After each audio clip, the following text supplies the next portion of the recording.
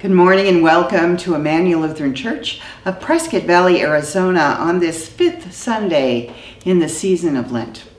We're delighted that you're here with us, and I invite you to pause the video at this time if you haven't had an opportunity to go online and download our order of worship, which would be at our website at emmanuellutheranpv.org, and that'll allow you to follow along with all the words of the liturgies as well as the hymns, and also have an opportunity to see announcements and those sorts of things. And so let us begin, for we gather in the name of the Father, and of the Son, and of the Holy Spirit. Amen. We say our confession and forgiveness. Blessed be the Holy Trinity, one God, the keeper of the covenant, the source of steadfast love, our rock and our Redeemer. Amen. God hears us when we cry and draws us close to Jesus Christ. Let us return to the one who is full of compassion.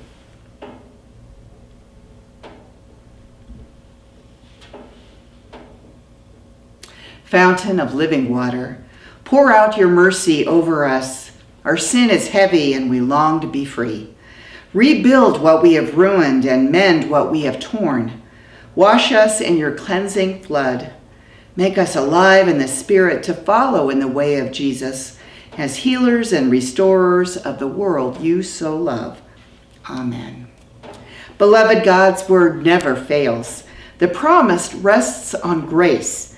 By the saving love of Jesus Christ, the wisdom and power of God, your sins are forgiven and God remembers them no more. Journey in the way of Jesus. Amen. Please join me in our opening hymn, Now the Green Blade Rises.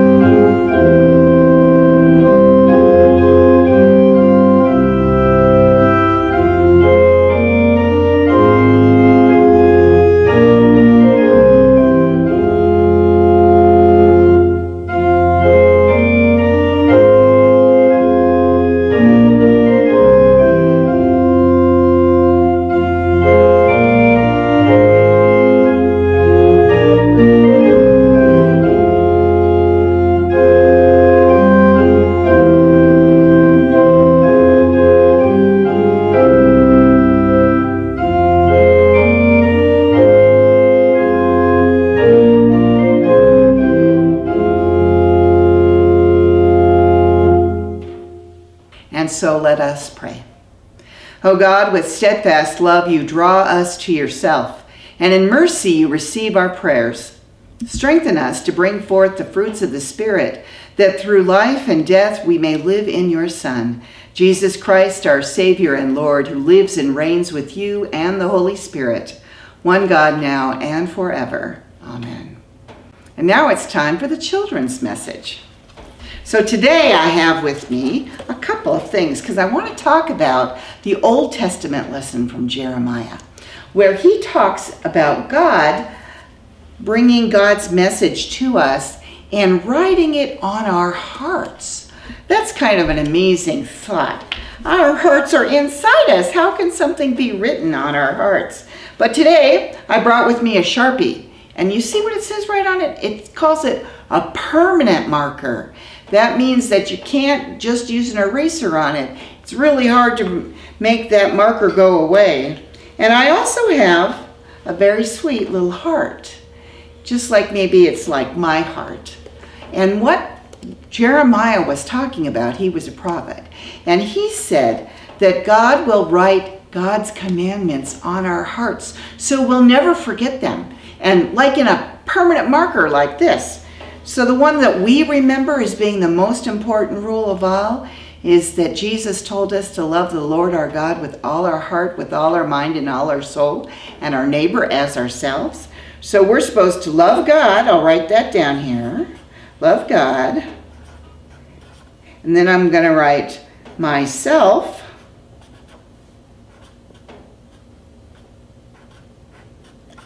and neighbor. Right there, impermanent marker on my little heart, so that I'll always remember. And that's what God said, is that he'll write this on our hearts. And so as we remember, because Jesus told us that we'll love God, love ourselves, and our neighbors. So let's pray. Dear Lord, help us to remember always your commandments that are written on our hearts, to love you, love ourselves, and our neighbors. In Jesus' name we pray, and all God's kids say, Amen. Our first reading comes from Jeremiah, the 31st chapter, beginning with the 31st verse. The Judeans in Babylon blamed their exile on their ancestors, who had broken the covenant established at Sinai. Here the prophet looks to a day when God will make a new covenant with the people. There will be no need to teach the law because God will write it on their hearts. So beginning with the 31st verse. The days are surely coming, says the Lord, when I will make a new commandment with the house of Israel and the house of Judah. It will not be like the commandment that I made with their ancestors when I took them by the hand to bring them out of the land of Egypt, a covenant that they broke, though I was their husband, says the Lord. But this is the covenant that I will make with the house of Israel after those days, says the Lord.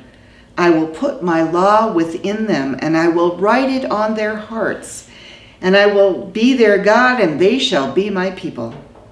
No longer shall they teach one another or say to each other, know the Lord, for they shall all know me, from the least of them to the greatest, says the Lord, for I will forgive their iniquity and remember their sins no more. Word of God, word of life, thanks be to God.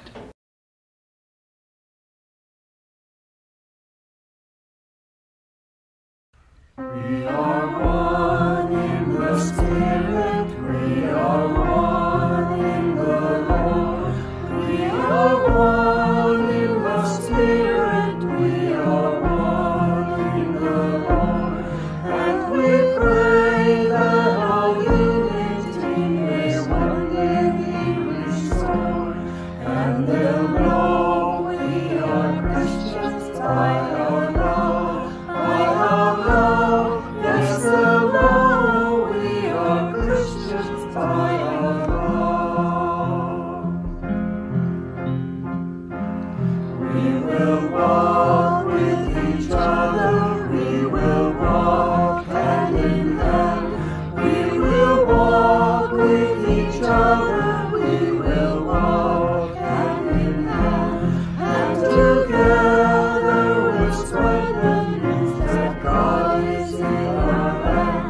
And they'll know we are Christians by our love, by our love. Yes, they'll know we are Christians by our love.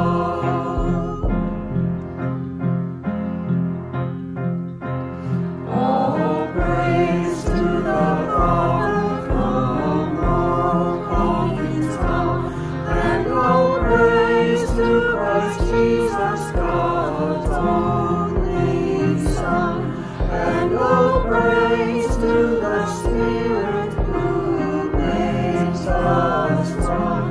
And they'll know we are Christians by our love, by our love. Yes, they'll know we are Christians by our love.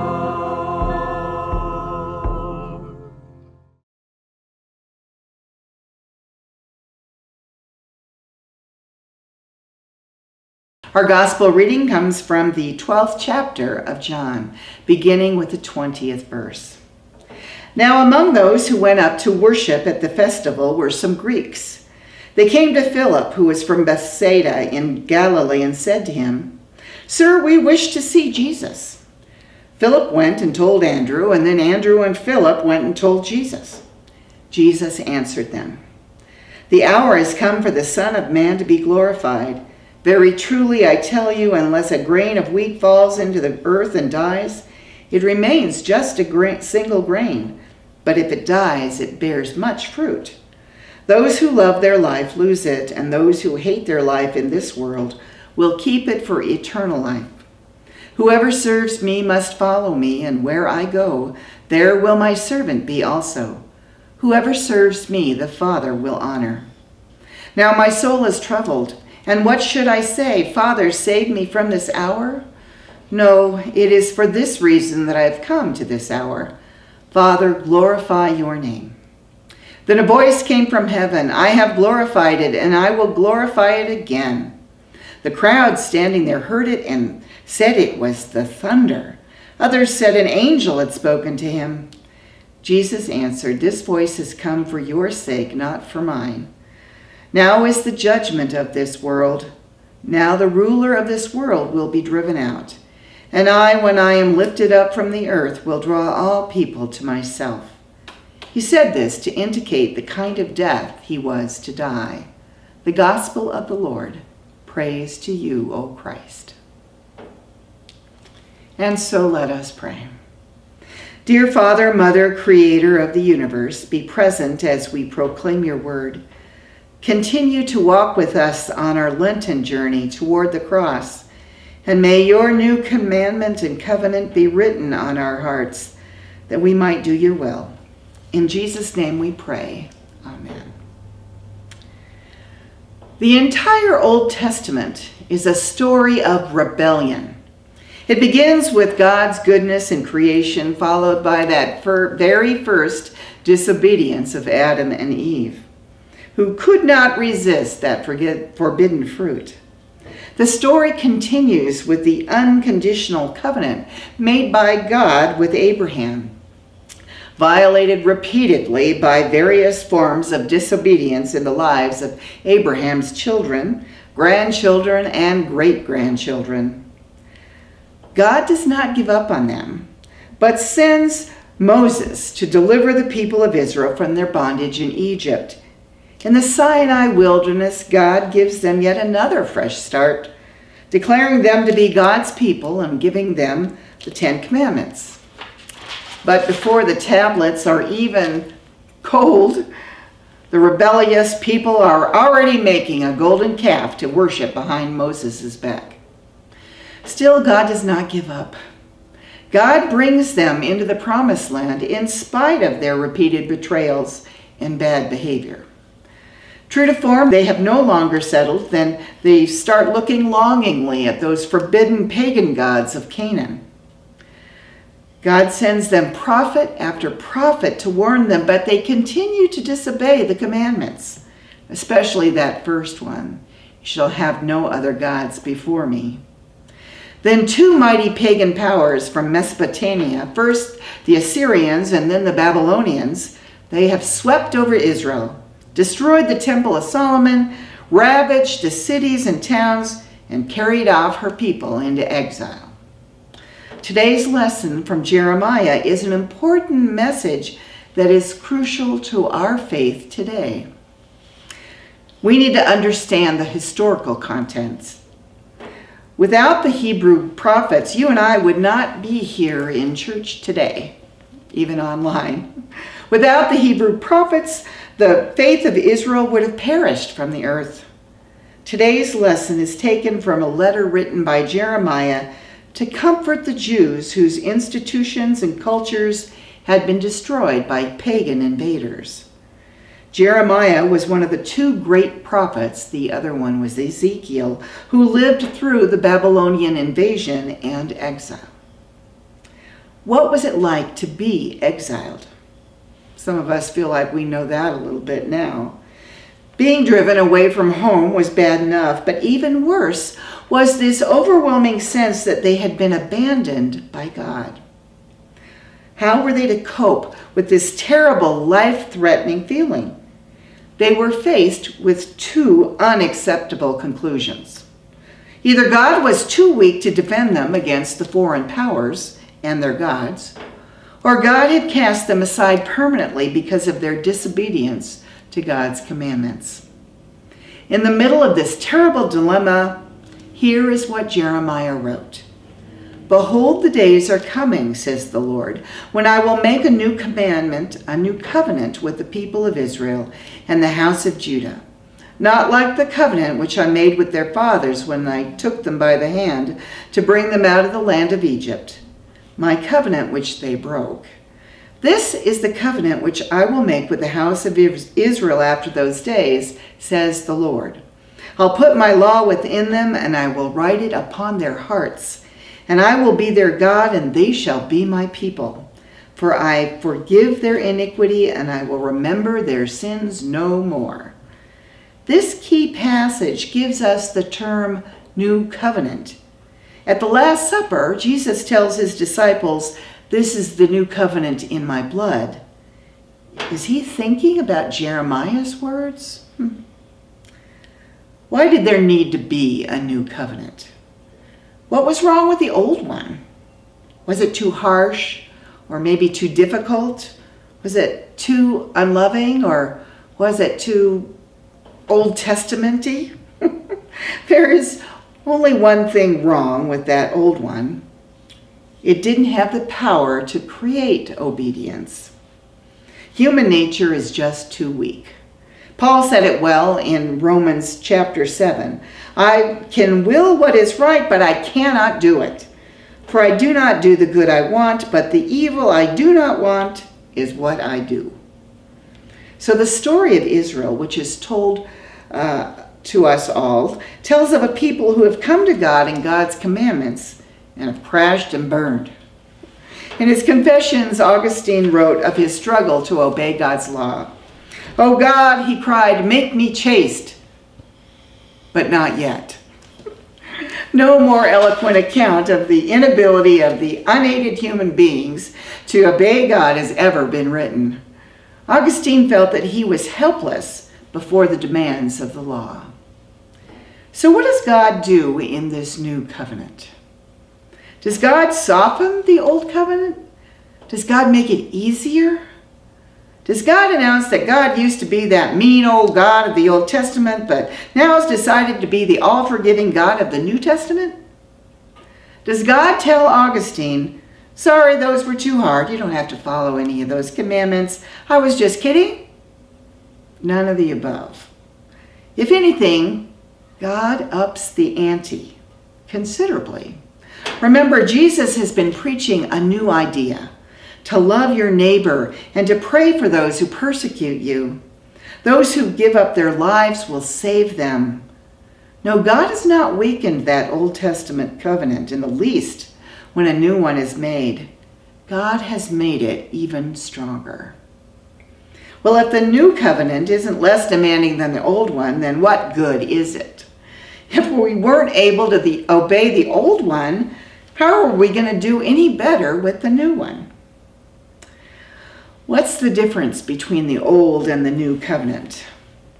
Only this: the old one is written in stone, an external piece of rock.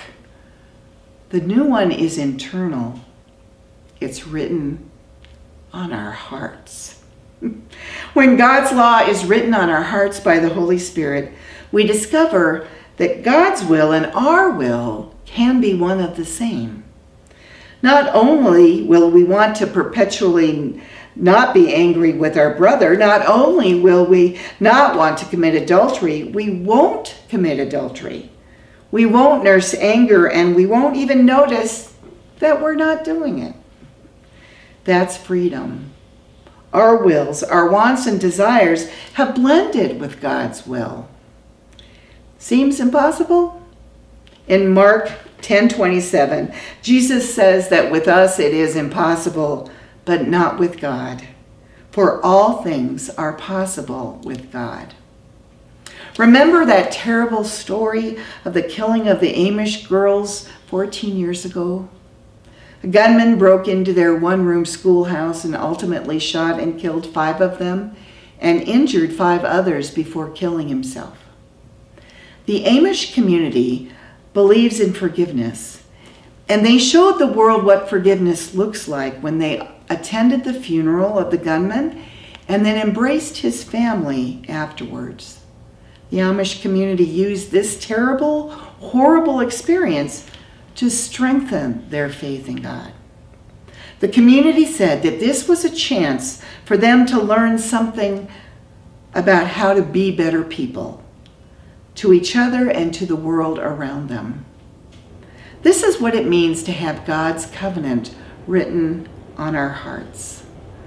What's different in the new covenant is the way that we're allowed to know God. And that way is through Jesus. That's what is profoundly different between our relationship with God and that of our Old Testament ancestors. Next Sunday is Palm Sunday. We're going to get to meet outside, hopefully. I'm praying for warm weather and no winds. Jesus enters Jerusalem in triumph, but soon hears the jeers of the crowd and the ridicule of the soldiers. In the Garden of Gethsemane, he kneels on the ground in agony. He sweats drops of blood in his anguish, and he prays to his Father, "Not my will, but yours be done." In him, all the history of Israel is summed up. Our disobedience becomes his burden to carry.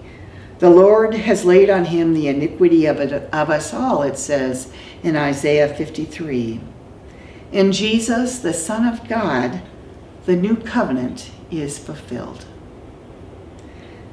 We've been given this amazing gift in Jesus, the Word, the way, the hope, and it's ours to accept. And if we do, we can come to know God in the most intimate ways possible, for God will have written it on our hearts. Amen. Please join us in singing the hymn of the day, "My Song is Love Unknown."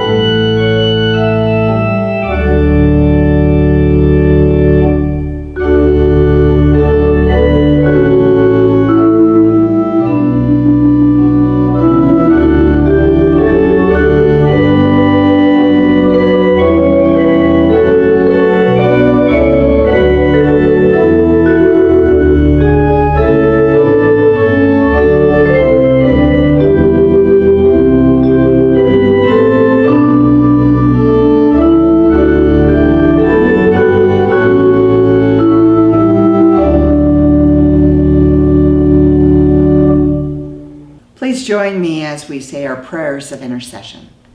Relying on the promises of God, we pray boldly for the church, the world, and all in need.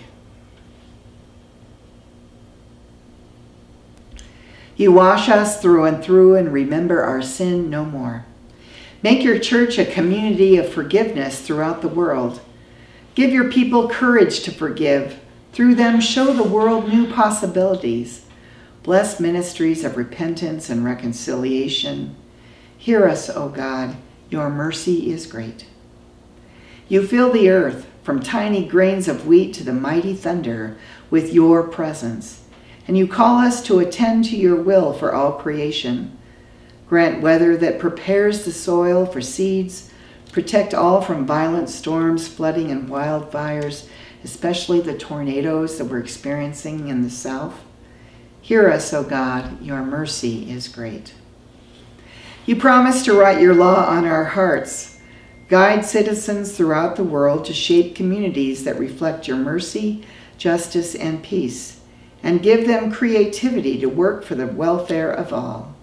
Hear us, O God. Your mercy is great. You sustain us with your bountiful Spirit. Restore the joy of all who need to know your presence, those who are lonely or feel unforgivable, those who need healing of mind or body, those who are dying, all who grieve, and those affected by the global pandemic. Hear us, O God. Your mercy is great. Jesus calls us to follow him in life and death. Empower this congregation in discipleship. Equip children and teachers in Sunday school, confirmation, and learning ministries. Give us your truth and wisdom and teach us to follow Jesus. Hear us, O God. Your mercy is great.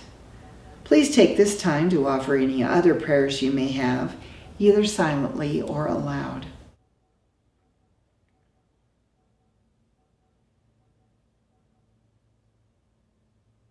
In the cross of Christ, your name is glorified. We praise you for those who have given us words to worship you.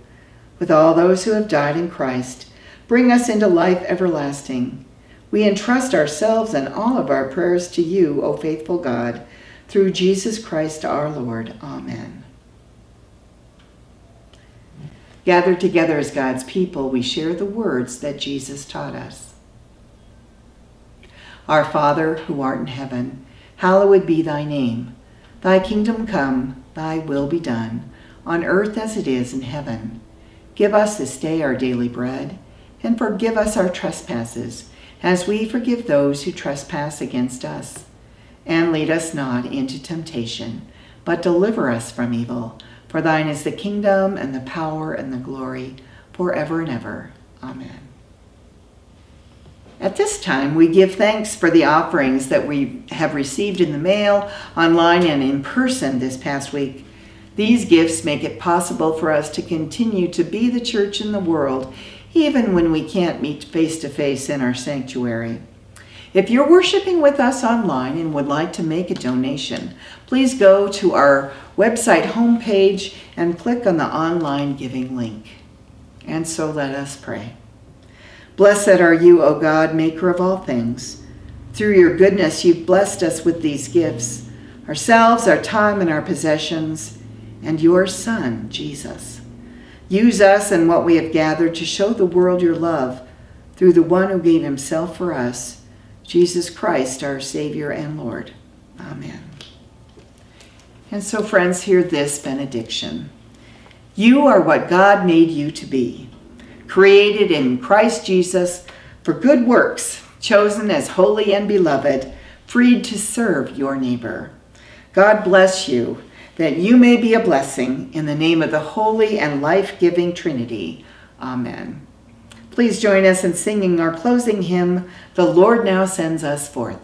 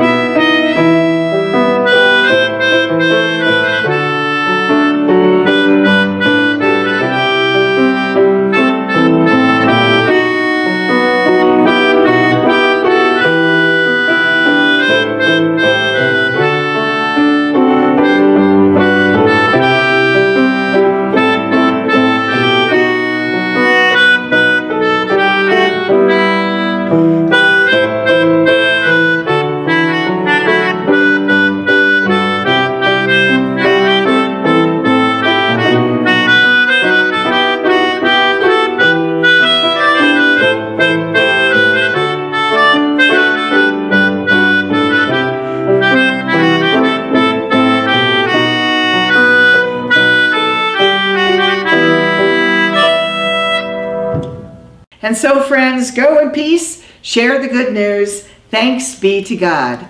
And I hope to see many of you at our Palm Sunday worship service next Sunday at 1 o'clock in the parking lot. Bring your chairs and your masks, and we will celebrate Palm Sunday together. And then hopefully the following week on Easter, do the same.